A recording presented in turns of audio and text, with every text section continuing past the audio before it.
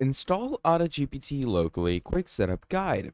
Hello everyone, welcome back to another video. I hope you all are doing great and are having an amazing and incredible day. I bring you back with yet another video, and in this video we're going to be discussing about AutoGPT and how you can use this incredible software for yourself as, your basic AI chatbot or, any other GPT stuff that you wanted to. Okay, and I'm going to be showing you how you're going to install it into your computer as a local host in the easiest, most simplest way possible. So all I want you to do is to watch this video fully till the end. And yeah, I'm going to be fully going through all the depths of how you're going to do and install the software. Now, do notice that we're going to have to download and install a lot of different things. Okay, you're going to have to download GitHub, Git for Windows. You're going to have to download the Python language. You're going to have to download AutoGPT, Agent GPT, and a lot of other stuff. So yeah, do make sure to watch this video till the end fully, because if you do that, then I guarantee you that only then till the end you will realize how you can basically install AutoGPT in the easiest, most simplest way possible. So without further ado, let's get straight into it. Now, to start ourselves off, what we're gonna do is obviously, like, you have AutoGPT over here. Okay, so first of all, let's go ahead and discuss in depth about this. So AutoGPT, what is it basically? It's a brand new obviously GPT, it's a brand new AI. With our people OpenAI, we know that they introduced us to GPT-3, GPT 3.5, and GPT-4. Okay, and they obviously had their own chat GPT, which worked like an absolute charm. It was an amazing tool, and obviously you can see over here, even AutoGPT, they have a lot of cool stuff. So harness the power of AutoGPT, supercharging your tasks and projects. The rise of autonomous agents preparing for the AI revolution. AutoGPT revolutionizing industries with unparalleled applications. The evolution of conversational AI, a guide to AI future from ChatGPT to Agent AI. Okay, unleashing the power of AutoGPT, transforming industries and shaping the future. 7 challenges and potential risks, and a lot of other stuff that it discusses about. Okay, so yeah, that's the basic overview of AutoGPT, and you can also check it in detail on GitHub. Okay, and as you can see, an autonomous GPT-4 experiment, and obviously this is the place where you're gonna mostly download it. This is obviously Significant Gravitas's AutoGPT.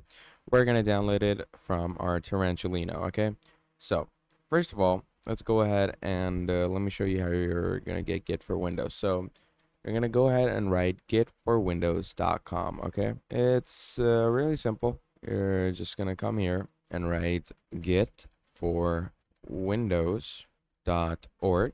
Okay, just write that, enter it, and it's gonna bring you here. So Git for Windows. We bring the Git SCM to Windows. So all you're gonna do is you're just gonna click on download, and obviously it's gonna give you a whole Git GUI and a Git bash. So Git for Windows provides a bash emulation used to run Git from the command line. Obviously this is your basic command center that obviously if you write CMD you're gonna get this, but this basically links you directly to the GitHub servers. So that's why this brings you at a higher advantage in my opinion. Okay, so now once we've downloaded this, now what we're going to do is we're going to go over to www.python.org. Okay. Now once you head over to python.org, obviously this is where you're going to be downloading Python. Okay. Now the reason I'm making you download this is because obviously AutoGPT and GitHub only understand Python. And if you don't have Python in your system, then it will not be able to understand the languages, and not even you would be able to understand. Like, you can see Python shows you numbers and texts, intuitive interpretation, etc. Even you won't be able to understand all of this. So yeah, we're gonna have to make sure to have Python. Then we're just gonna go in downloads. Okay, now once you're here, just download any latest version of Python. Okay, and just go with whatever's latest. Okay, so I would go with 3.7, obviously, or you can just go with any specific release, doesn't really matter. Okay, so let's say I'm gonna go with this one. Okay, the latest 3.7. And once you go into the latest 3.7, they're going to give you the whole, content library, or you can just, look for a specific version like this one. And once you do that, you're going to come down here and then just, download the zip file or anything. And by doing so, what you're going to do is that's just going to download the, main source file of the Python. And once you do that, then you're just going to install Python into your system. It's going to be like, it's going to take a few seconds to do so. Really simple stuff. And once you're done with that, what you're going to do from there is now you're going to head over to this link over here. Okay, so this is github.com. Okay, this is the link that we just were a few seconds ago. And now once you're here, as you can see, these are, different files of code, the different header files, etc. And this is like the demo of Auto-GPT. This is how it's going to look like. They have a whole video, and you can also see the features. So internet access for searches and information gathering, long-term and short-term memory management, GPT-4 instances for text generation, access to popular websites and platforms, file storage and summarization, extensibility with plugins, and much more. You can also see the whole setup from here. Okay, pretty simple stuff. And these are all the creators that combined all their genius to create Auto-GPT. Now, to obviously download the code file from here, you're just going to go ahead and click on code. And once you click on code, you're going to come down here. Okay, first of all, you're going to copy this link and you're going to go ahead and paste it into the Git for Windows that we downloaded. Okay, and once you do that, you can also just open GitHub with desktop or download this whole code zip file.